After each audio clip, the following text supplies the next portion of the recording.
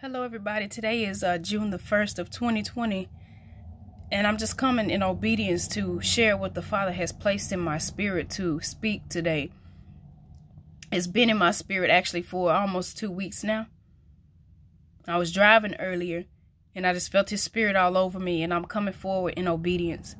And I give Father Yahuwah all the praise, the honor, and the glory. And if I sound a little stern, I can't help it because I have to give it the way the Holy Spirit puts it on me to give. I pray that you take it straight to the Father. Father wants to know where your zeal is for Him. Where is your zeal? Where is your zeal for the Father? We put so much effort into things of this world and not enough into building His kingdom, not your own, into His kingdom. We don't put enough effort into doing His will. He put it in my spirit to tell the people to take up their cross and walk.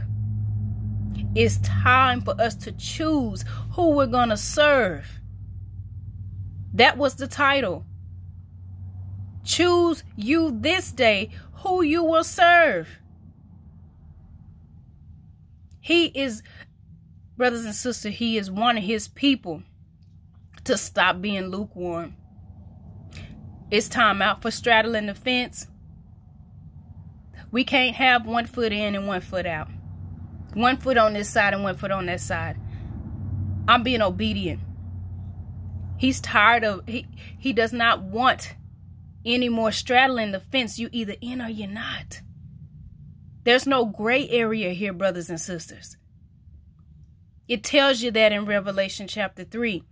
That if you're lukewarm, He's going to spew you out. None of us want to be spewed out, but that's what He said is going to happen if we don't choose. We can't have 1 foot in the world and try to do His will because it doesn't mix. It doesn't mix. When you take up your cross and you walk for Christ, it's going to require some sacrifice. It's going to require you to leave some things. It's going to require you to stand out in a way you don't want to stand out because the world not going to understand it. They're not going to believe it. They're not going to see it. They don't want to see it. Some people don't want to see it because they don't want you to do the will of the Father. But it's not according to their will. It's according to the will of the Father. So choose you this day who you're going to serve. We're going along with what society says because we're afraid to stand for the Father. So many people are standing up for what they believe in of the world. What are you doing for the Father and for His kingdom? He's saying, why can't we stand out for Him like that? Why can't we be bold for Him like that? So what if the world thinks you crazy?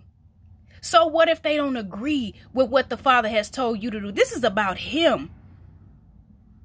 And many can't see right now what's going on. He wants people to come to the throne room. But yet we are still entertaining spirits because that's what's happening right now. He's allowing it. Father's allowing it. He's not asleep. He's not slumbering. He knows what's happened. He knows what's going on. He sees the things in the media. He sees what the people are doing to His children. He's not sleeping, but He's allowing these things to happen because we have yet to open our eyes to see what is going on, brothers and sisters. It is not the people. It's the spirits that are working within the people. Ephesians 6. For we wrestle not against flesh and blood, but against principality. It doesn't matter who it is.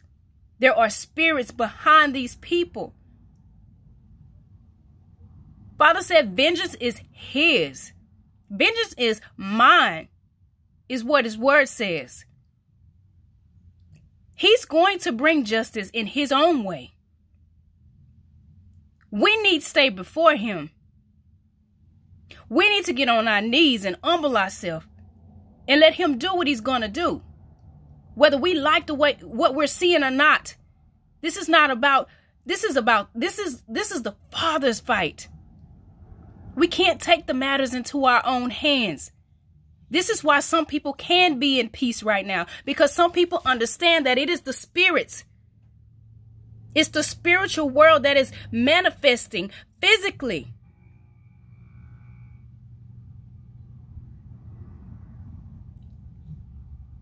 And by us taking matters in our own hands, we're only bringing division, not unity. Vengeance is the Father's. There's so many people that don't know what they're supposed to be doing for Christ. Can you be bold for him? If he told you to leave a place today, would you leave it for him? If he told you to speak something to somebody, would you do it for him? Where is your zeal? Christ told a rich man, we're trying to hang on to the things of this world. He told a rich man in Mark chapter 10, this is another scripture that he put in my spirit. He brought it to me. Mark chapter 10, verse 21, the rich man in the kingdom of heaven. This man knew the laws. He knew the decrees. Christ said he was lacking one thing. He told him to take all his riches and give them to the poor. Take up his cross and follow him. We got to leave these things of the world behind. Whatever is hindering us from fully submitting to the Father and staying before his face, trying to understand what we are supposed to be doing according to his will, his riches, and his glory, not for the accolades of man, not according to what man tells you need to be doing. And we have become so watered down as followers of Christ because the world and society has told us that things are okay when the Father, the Bible has clearly said it's not okay. Whatever the Father tells us, we won't stand for him, but we stand for the things of this world. He says, where is your zeal? You take that to prayer, please. And then begin to take up your cross and walk for the Most High Father. He's looking for people who are going to be bold for him. He's looking for a church who is going to be bold and come out of the ways of the world to do that work which he has called you to do. Where is your zeal?